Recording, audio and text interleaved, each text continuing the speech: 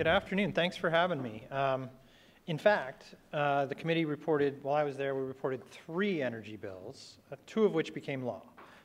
So we had a pretty good run there, and we got awfully close in 2009 with some great policies. A few friends here, like Kevin and Jonathan, both were big fans of pieces of our bill, and as I was telling Kevin earlier, I'm still hopeful that some of those things will resurface. You know, you have to have a long view in the policy circles around here, and so I've adopted that view that, you know, nothing is ever quite dead. With that uplifting frame, and let me move on a little bit to. As I was looking through the agenda and some of the speakers, and I managed to catch a little bit of the last panel, which was intimidatingly good. So I want to see if I can uphold that. I think the thing that this points to, and actually is the point that I wanted to get to today, is that we really are living in a time of tremendous change in the energy sector. You know, whether you consider it disruptive change, disruptive technology, or just looking at the incremental effects of technology, we're at a really unique time and place. And so let me take just a slight step back and try to go through at least a few of what I see as some of the key drivers. I think that, you know, the first and most obvious, I think, let me back up one, actually. Let me finish this. Is the changing global energy landscape. We're seeing now world energy consumption growing very quickly, and development of new markets almost overnight in many parts of the developing world.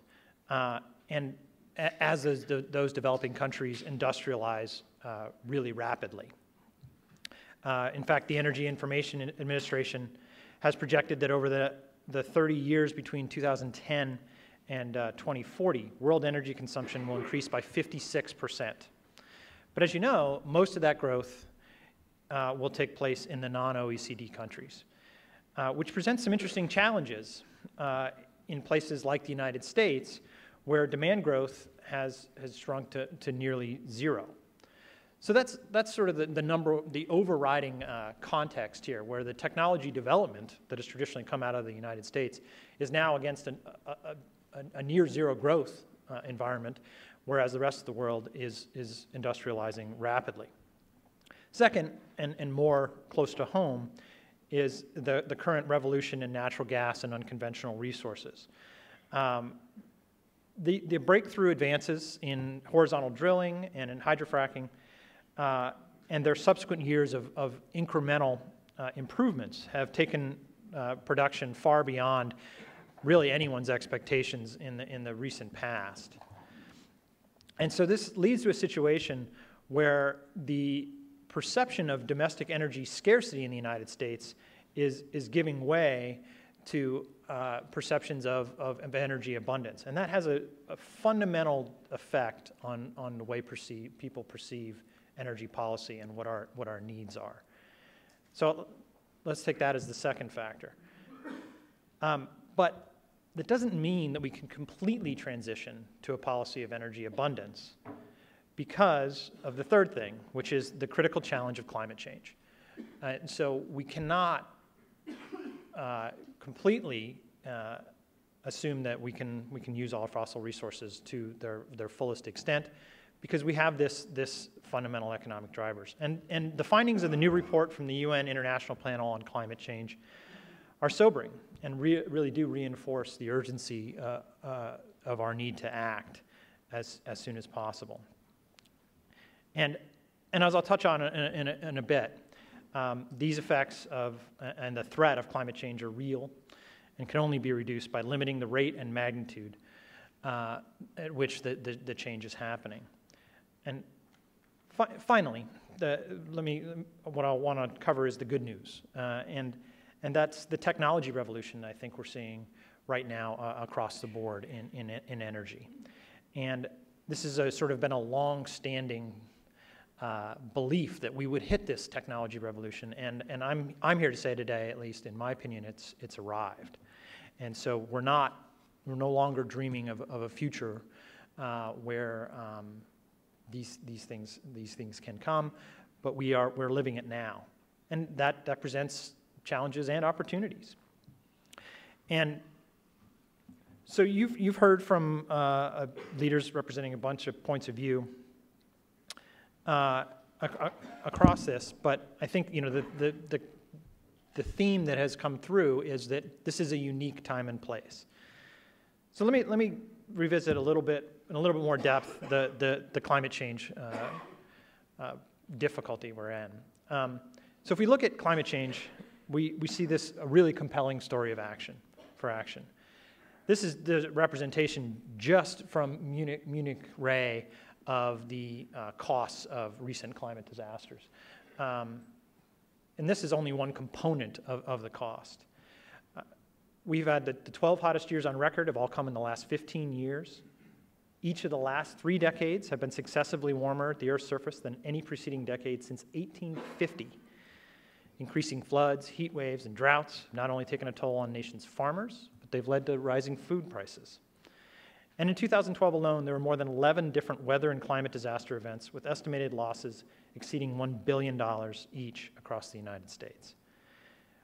So we have to remember that there's a real human and social cost to our energy landscape. And then this is a real eye chart. We're not going to get into the depths of this. But what I wanted to point out is that we have acted. Last May, federal agencies, along with numerous White House offices, released an update on how we value avoiding these damages and the social cost of carbon. I know there are economists in the room, so we won't get into the discount rates and all the other various aspects of this. But the important point I wanted to make about this is a mechanism, the social cost of carbon, that allows agencies to incorporate the social benefits of reducing carbon dioxide emissions into the cost-benefit analysis of their actions, and what at least is some measure of their cumulative impact on global emissions. It includes, but is not limited to, changes in net agricultural productivity, human health, property damages from increased flood risk, and the value of ecosystem services due to climate change. So this is another component, doesn't include everything that Munich Re does, and again, is a measure and one way to begin to look at this. So while we can argue about the specific models and the appropriate cost and discount rates, the power of the social cost of carbon is to begin accounting for these aggregate impacts, and really for the first time to inform our decision-making and planning moving forward. And so the President summed it up at Georgetown University last June during the State of the Union in January, where he said, "We have a moral obligation to leave our children a planet that is not polluted or damaged." And summed up here, that when our children's children look us in the eye and ask if we did all we could to leave them safer and a more stable world with new sources of energy, I want to be able to say, yes, we did. And so as he pointed out in this speech, particularly at the speech in Georgetown, it will take a concerted global effort to really address this problem. But future costs continue to mount while we try to find the best policy framework to address the problem. So if we're truly going to avoid passing this climate debt on to the next generation, as he said, we can't wait. And so this was the reason that he introduced the Climate Action Plan.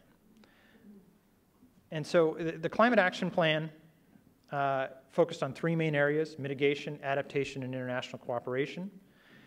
And we've continued to play a critical role in helping turn this Climate Action Plan into a reality. And the way we do that at the Department of Energy is through our all-of-the-above approach to energy. So this means more advanced fossil fuel projects, avoiding, reducing, or sequestering greenhouse gas emissions, expanding and modernizing the grid, conducting a quadrennial energy review, which I'll talk a little bit more about later, and developing and deploying advanced transportation technologies, and establishing a new goal for energy efficiency standards in appliances and in buildings. And it's important, but it's really important for us to recognize that the Climate Action Plan is a short-term tactic in a larger overall strategy. It's part of what the United States is doing to show our commitment to addressing climate change, but it is by no means enough. Luckily, the technology story of the last few years tells us that we may not have to wait as long as we feared.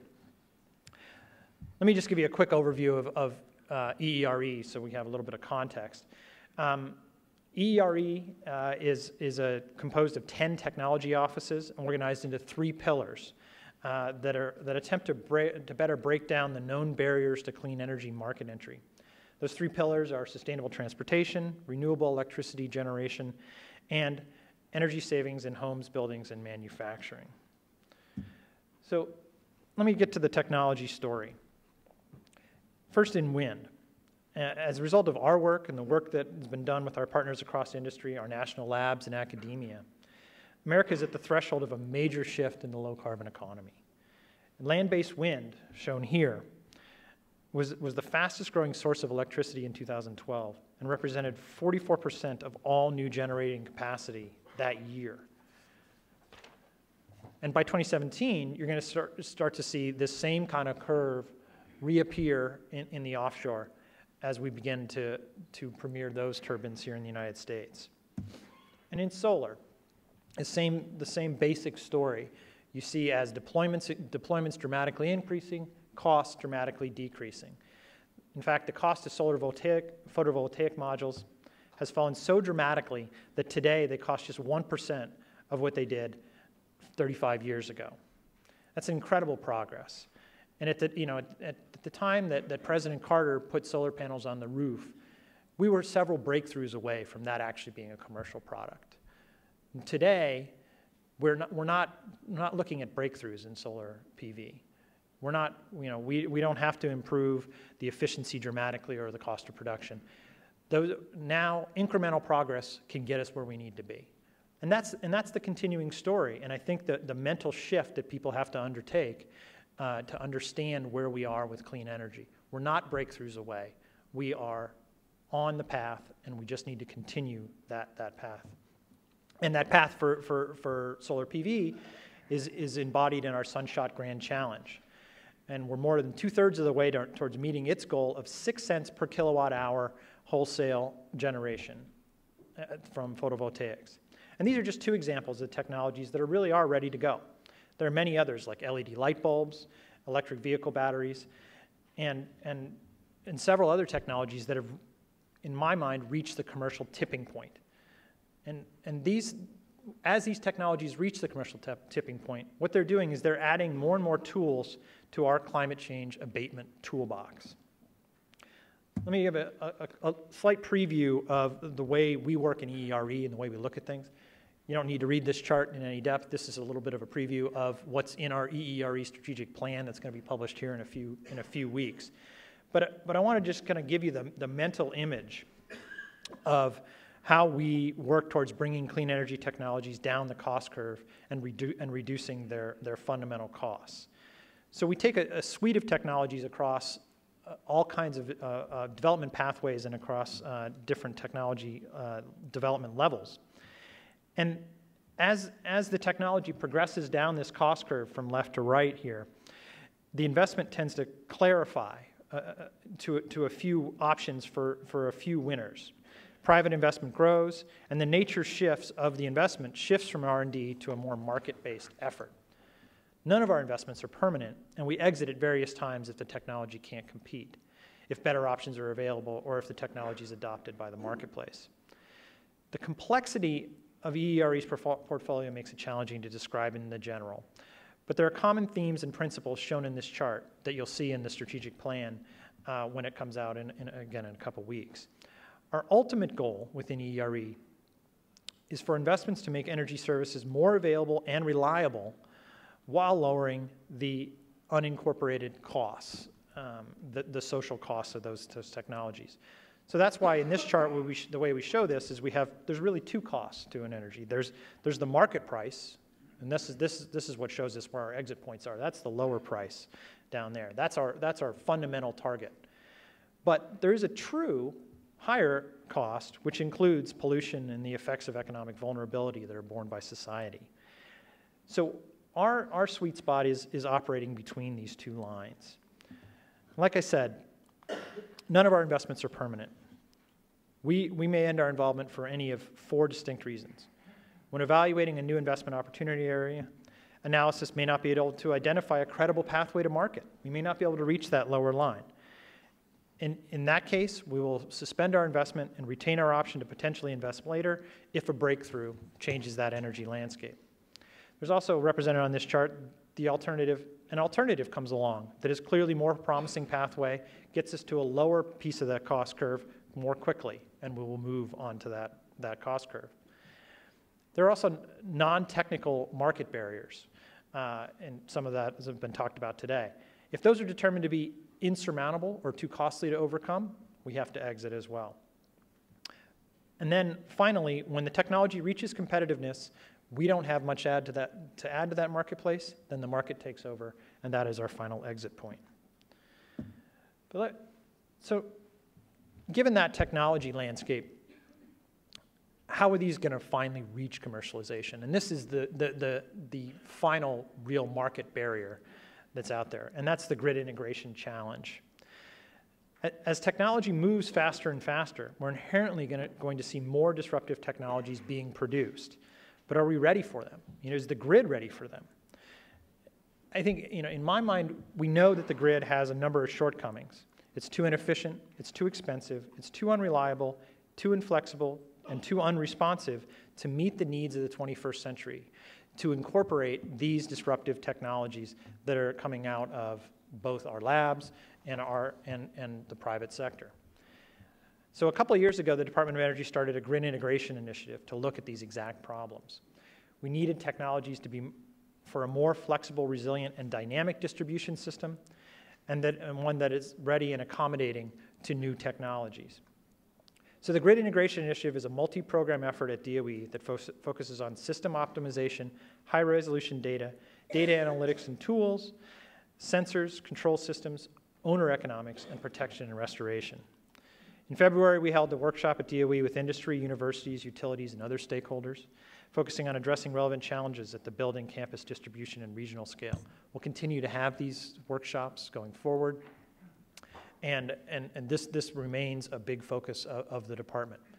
I also wanted to point out that a big part of the grid integration challenge, and it's even a little bigger than the grid integration challenge, is an understanding of the energy landscape and how these technologies can interact. One of the big initiatives that the department is undertaking to try to understand that is the Quadrennial Energy Review. This was one of Secretary Moniz's biggest initiatives that he brought to the department, where we are going to take, for the first time, really, a comprehensive look at what our energy systems need, where we are today, and what we need to do in order to move forward in the coming years. This first phase of the Quadrennial Energy Review is focused on transmission and distribution and really does get at the heart of these grid integration challenges. So we look forward to continuing to work with folks. A lot of the folks in this room, I'm sure, we'll be interacting with as we develop that.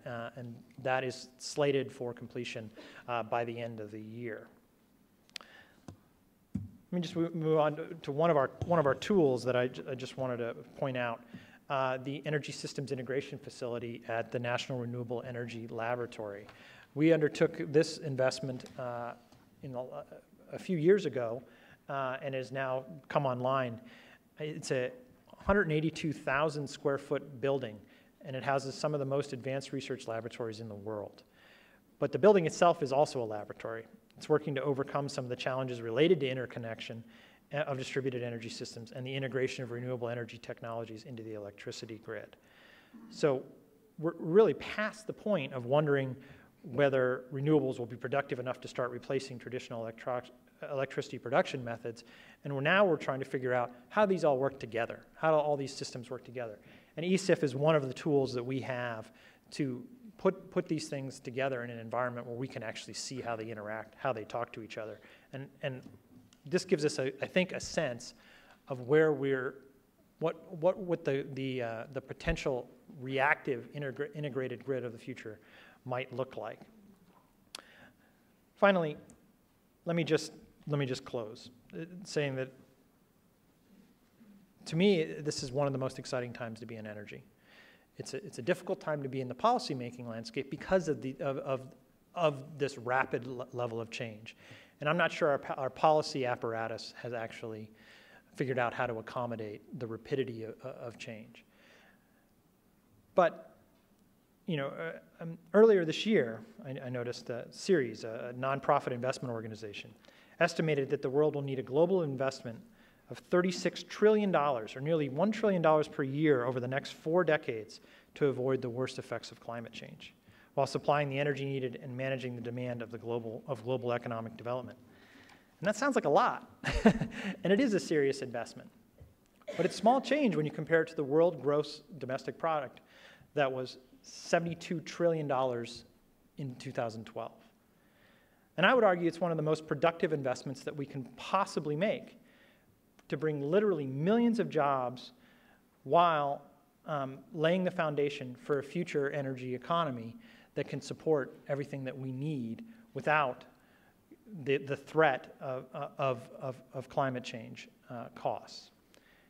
And doing nothing is simply not an option, because it would be far more expensive than any estimate for abatement going forward. And it was also mentioned earlier, these are investments in large measure that are going to happen anyway.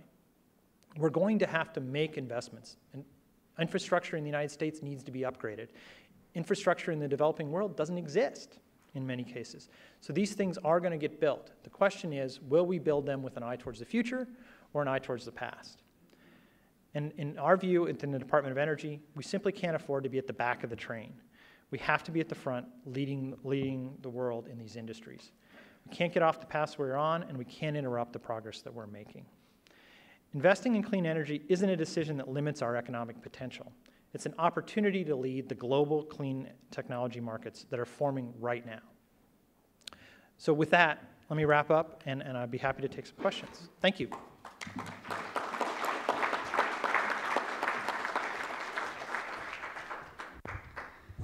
Mike, thank you so much. I think we'll basically take questions at this point. I have one that I would like to begin with.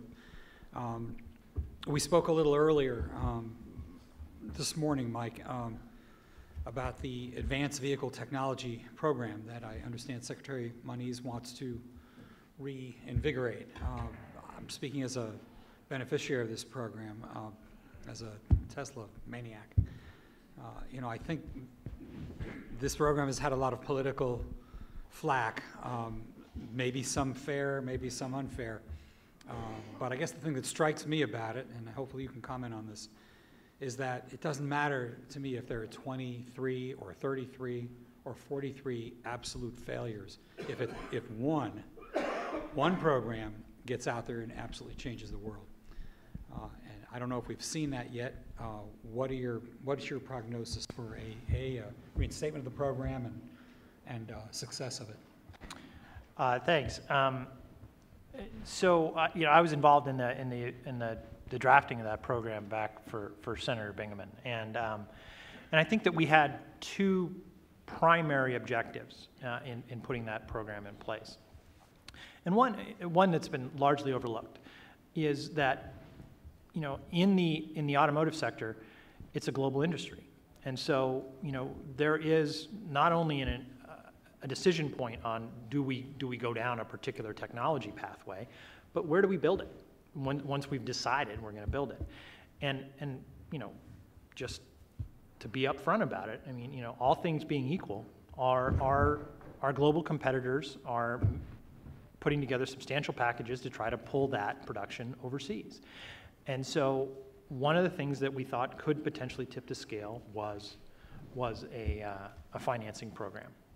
And we think it did. If you look at Ford's scale of investment as they went through a dramatic upgrade of their facilities and built increasingly advanced technologies. They made the decision to make those largely in Michigan as a result of the $5 billion they were able to borrow from that program. But the important thing was also to create the opportunity within a technology company, within an OEM, to take a little bit more of a technology leap. They knew they had to comply with CAFE. There's a sort of a steady compliance pathway with upgrading your technology in CAFE, but it doesn't have to go fast. You know, it doesn't have to. You don't have to leapfrog to the next technologies. You can make tweaks along the way, and you can probably keep up with CAFE. What we wanted to do was create the opportunity space so that if somebody really wanted to take a leap, to jump to the next technology level, and to try to get ahead of their competitors that way, the government would be able to stand there with them and make that an easier leap for them to take. And I think we did see that also bear out. You know, I think, you know, Tesla could very well have been a successful company without the program, but I think they would argue they couldn't have done anywhere near what they've done as fast as they've done without that program. And I think that Nissan would back that up as well. You know, and moving their battery production from overseas to the United States, they almost encapsulate the entire program in their one loan. They moved battery production that was originally in Japan to Smyrna, Tennessee, and they leapt into a marketplace that really didn't much exist, and that they really didn't need for CAFE compliance. Now they are as committed to that technology as anybody. I think, you know, on the revitalization of the program, I think one of the central difficulties with the program was that the supplier community, for a variety of reasons, didn't realize that they were eligible to get into the program, and in large measure. And I think if people who sort of follow the auto industry realize that the suppliers are actually the technology drivers in large measure of that industry. And so while we got some good uptake, I think, from the original equipment manufacturers, the integrators of the technology, we didn't get the kind of penetration into the supplier community that I think would really help us advance the technology. So that's really the heart of the restart of the program. And I think we've done a lot of outreach, and they've tried to tweak the bits of the program that didn't work for that community. And it'll be an ongoing process, but I'm very hopeful that we'll see some more big wins out of that program. Great.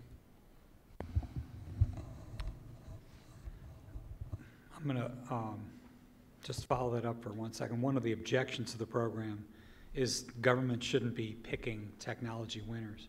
How are you going to avoid picking technology winners? For example, would natural gas, electricity, other kinds of motive forms be eligible?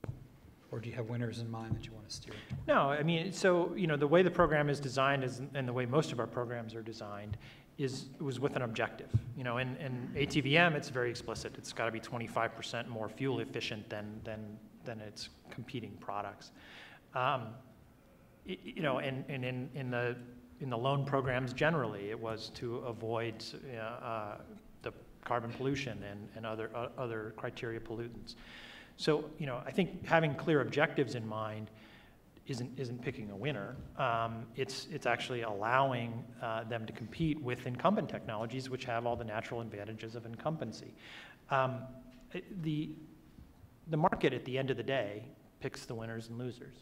And, you know, we exist in a market economy, but, you know, it has always been the case, as far as I'm aware, that big technology shifts need some kind of support at their initial phase. Whether you look at, you know, I showed these great cost curves of wind and solar and the like. They're curves, right? I mean, at the beginning, the first ones that roll off the line are pretty expensive. The first Teslas that roll off the line are pretty expensive. But that is the way technology works, and that sort of lubricating that market, allowing them to get into that marketplace allows the competitive pressure then to pull those costs down. And we're seeing it across the board in all the technologies that I mentioned and in many others. LED lights is another great example. You know, the first LEDs, again, you know, we had a lighting prize that was authorized in a 2007 energy bill that Philips won with a 60-watt bulb replacement, LED bulb replacement. The first ones they tried to sell were $40-something. And you know, even though they could make the case, and it was accurate, right, that this was actually in the long-term best interest of a consumer, it was worth $40-something because it lasts 15 years. You're never going to replace the thing. It gives you the same quality of light, and it uses 1/6 the energy. That's still a hard thing for a consumer to, you know, to think of a light bulb as an investment and instead of a disposable good. But we got that, you know, and Philips said because they won that, because that prize was there, they accelerated their production timetable by on the order of 3 to 5 years. So they brought that thing to market probably, you know, definitely faster than they would have, maybe faster than the market was ready for. And so they didn't sell much at that price point.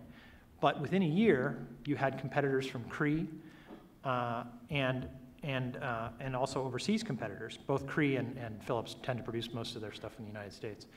And now you can go and you can buy that same bulb, that same value proposition for $9 or $10 at Home Depot. That is, you know, that is an incredible market win that was lubricated by a relatively small upfront investment, and you know, from the government. And I sort of think of these things all in that same context. Thanks. Perhaps I misinterpreted one of your graphs, but it looked like the social cost of carbon that you computed was less than $20 a ton. Did I misinterpret that? It seems awfully low. So that's an awfully complicated graph. I actually went back and forth on whether I should even put that up there. So what that is an aggregate of a number of different models that have been produced throughout academia.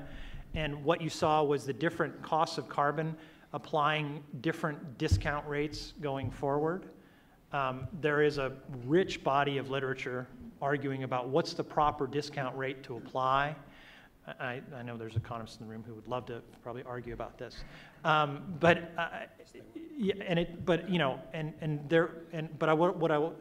what you saw, the lowest one I think is $12, is applying a 5% discount rate.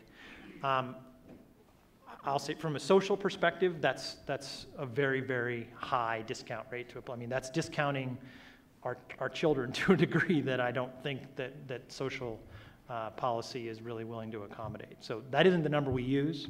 The social cost of carbon that is actually computed by OMB is an aggregate of these different, they run all these different scenarios through these different discount rates, and then they average them together. I think today it's over $30-something a ton in the current regulatory environment.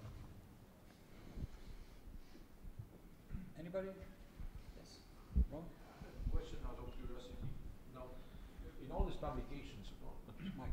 in all these publications on solar energy, and I have done one of the presentations in 2008, one of the probably first one on this for the NCAC, they show capacity in kilowatts, megawatts, whatever.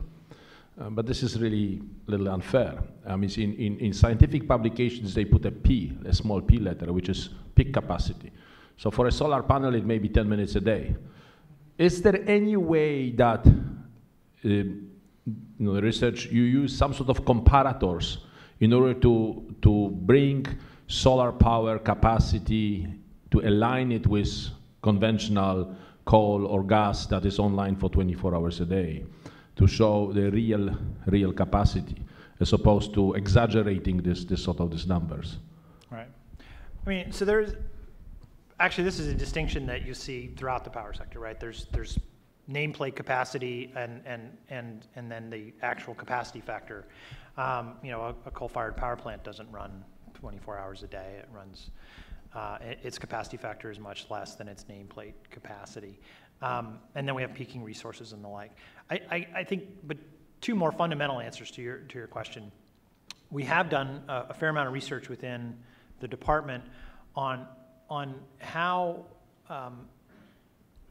when you have integrated resources, when you have large balancing areas, for example, and you have the ability to have loads and generation react to each other, that you actually get, you actually can get an incredible amount of balancing out of that system, just out of a smart reactive system. And so we actually published a scenario in the Renewable Energy Future Study that showed that with sort of minimal investments in the storage side of the equation, you can actually get to a penetration level of renewables where renewables are taking up about 80%. This is in the future. But with existing technologies, about 80% of our demand can be met. And that's following the peaks and the troughs of demand. The other part of it, though, is we do a lot of fundamental research on storage. And I think one of the interesting things, I didn't put it up there, but we do have, we're seeing a similar cost curve with deployment of batteries. And so we actually, I think, are pretty bullish on the opportunities that could present in the next 10 to 15 years. So I think, and particularly when you start thinking about these two things together, when you have a grid with a lot of sensors and controls on it, immediately reactive capacity, and then enough storage that you can buffer, then I think you can, then those numbers will look a lot closer to the nameplate capacity. Quick follow-up question. It's about several years ago I read about prospects for nanotechnology applications in batteries, if I'm not confused. I'm not a technology expert. Mm-hmm. And the story was that batteries, some experts were expecting that storage can increase by 40 times. Are we anywhere close to this? Or, there's of course this progression curve as well. How far are we from actually realizing this opportunity? Because storage is, in the end, right, the big constraint for renewables. Well, so I'm a lawyer, not a technology guy. So, but we do have technology folks who can answer that question a lot more directly. Whether it's nanotechnology, whether it's just process improvements, I think one of the things that I find most fascinating actually is if you track those cost curves, most of the time what they will track closest to is deployment. And so with each doubling of deployment, you get somewhere on the order of a 20% reduction in cost. And so. And that's the point I was trying to make earlier is, yes, there are breakthroughs out there on the horizon, but in my view, on the technologies that we're talking about today, we're not a breakthrough away from commercial competitiveness. We are on the right incremental curve to see these things deploy in the very near future. Those things might be a part of how those costs are reduced, but we don't need them. We're not waiting anymore. We don't need to wait anymore. People, it's almost to Bob. Why don't you get the last question? Yes, I'm really troubled by some of the stuff I'm hearing today. The whole climate change problem is a global problem. It's not a U.S. problem. It's not an OECD problem. No matter what we do to reduce our emissions, we're not going to make a dent in this problem unless we do something about China and India and the rest of the developing countries in the world.